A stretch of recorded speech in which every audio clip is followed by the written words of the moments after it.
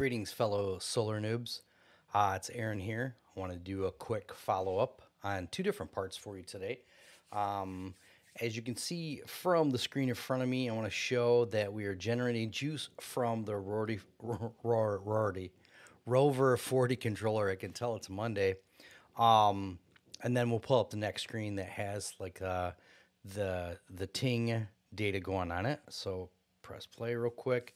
See from the screen cap generating some nice power out of it. We'll switch over to the next screen here. Battery packs, you can see putting out some juice. So we'll go ahead and let's close that one real quick and we'll bring up the Ting sensor.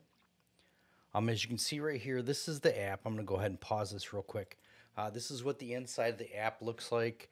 Um, it's green right now because it goes through like a transitional period where it's like getting that baseline connecting data. So when you first install and start running it, you're going to see a different color. But then after it gets its baseline, I can't remember if it was 1 week or 30 days, but not too long to be able to get your baseline.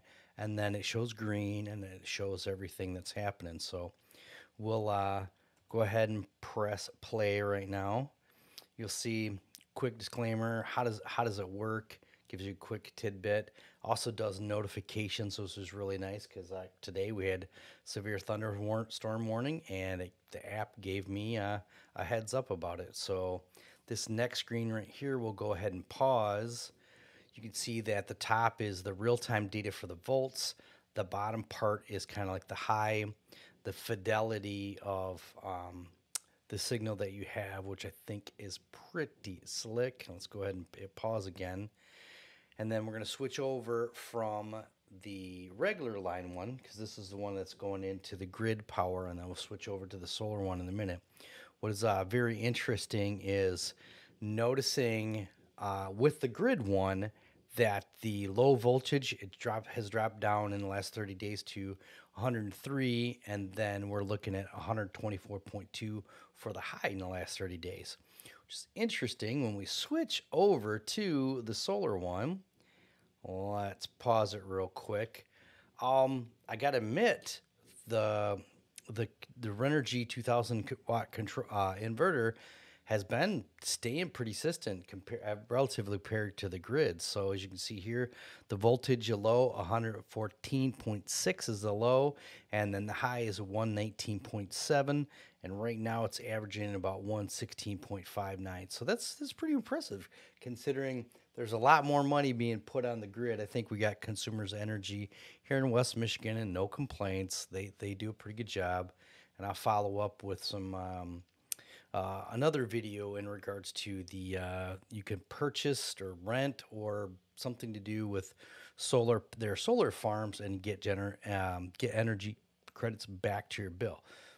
But anyways, that's not the purpose. This purpose is to show off the Ting sensor and then how we're doing on the inverter after, heck, this has been a couple months going. So as you can see, press play. We'll keep this going. Just gently bouncing around between that. The real-time voltage, you'll see pretty consistent. The fidelity, whoops, let me pause that real quick, go back a little bit to the fidelity. That one's having some pause issues here. That one's interesting because the fidelity on this one, and again, I'm a noob, not an electrician. My dad was a master electrician. I'm just a burgeoning learning one. So it'd be interesting to get an electrical engineer's comments into why it's such a big range with the inverter compared to when we slide it over to, where's the real-time one for the grid? There. As you can see, the grid one, obviously, that's a little bit different. That's a lot more consistent. So be interested to see. Again, quick video. Just want to give everybody up a date. I would definitely recommend if you're a State Farm insurance person to reach out to them about getting into this program. If I remember right, you get 3 years paid, and then after that, I think you need to pick up the subscription fees. But for right now, it's just been great using it to monitor the solar setup, and then being able to do a one-to-one comparison with the electrical grid. So hopefully you found this valuable, and we will see you again.